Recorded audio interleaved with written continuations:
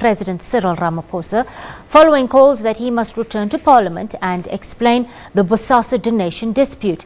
Earlier, we spoke to NEC member Senzo Mchunu. As the ANC, we are upfront about anything that has to do with governance. We are upfront about anything. The President himself on this particular matter was very upfront in Parliament. If he has to clarify anything further, we will support that and we stand by him. And then there's the issue of state capture. It has become an ANC capture where ANC leaders are being mentioned for bribery and other things. What do you say about that? Do you still support the commission and are you saying it must continue?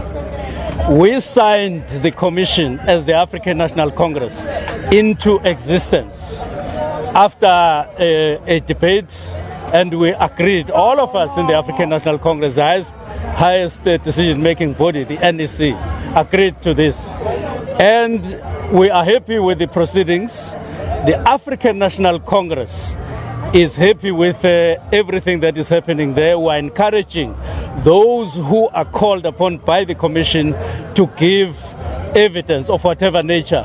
All we are interested in is cleaning out anything, any doubt about our image, any doubt about our stance in terms of corruption. We want to rid the country and the African National Congress of anything suspicious and real in terms of corruption. We want to come up very clean, not just clean, very clean, because the ANC is clean.